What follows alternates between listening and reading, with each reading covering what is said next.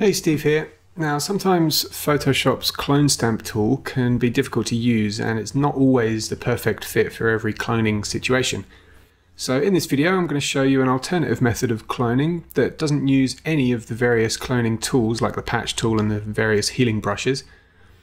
Really, this technique is as simple as it gets, but it's often a much better solution than the tools specifically designed for cloning. But first, just a quick word: if you're new to my channel and you want to see more videos like this, then remember to hit that subscribe button down below. And if you'd like to see how I organize all the various editing techniques that I've learned over the years into a cohesive and structured editing workflow, then just click the link in the description below this video to download my free workflow guide. So this is the image that we're going to be demonstrating on, and the outcome that I want for this particular clone job is to reduce the size of this gap in the clouds here in the sky. So, you know, while it might be tempting to use the clone stamp tool or any of the other various tools designed specifically for the job, what I'm going to propose is something a lot simpler and can be a lot easier to get the exact result that you want. So what I'm going to actually do is just grab the lasso tool, and I'm just going to draw a selection around the bottom edge here, because what I want to do is just essentially move this edge down. So I'm just going to grab some of this around here, and I'm going to sort of get more than I need, and you'll see why in a second. And then we're going to come up here and then background and close that selection. And now what I'm going to do is simply copy and paste. So Command or Control C and then Command or Control V on the keyboard, and we have pasted that section into a new layer. So now what we're going to do is just grab the move tool and drag it down, maybe move it over there a little bit. So just going to drag it down, and that's probably enough closure of the gap.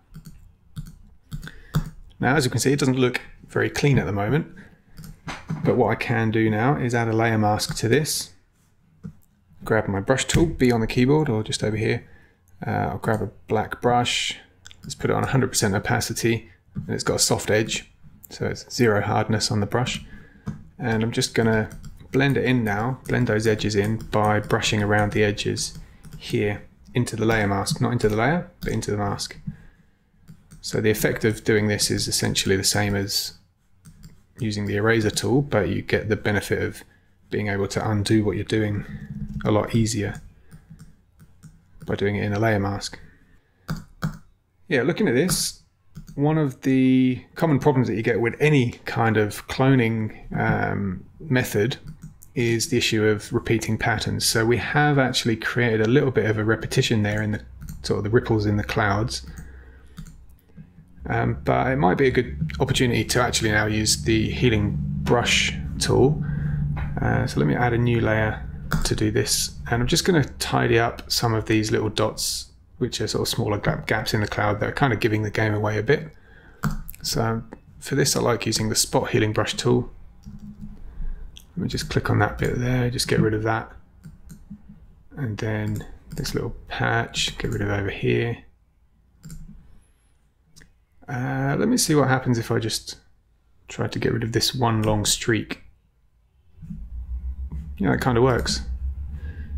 So yeah, from this point on, it just becomes a case of, once you've done that first big copy and paste job, just blending it in with that layer mask, and if you want, then any further tweaks with the spot healing brush tool.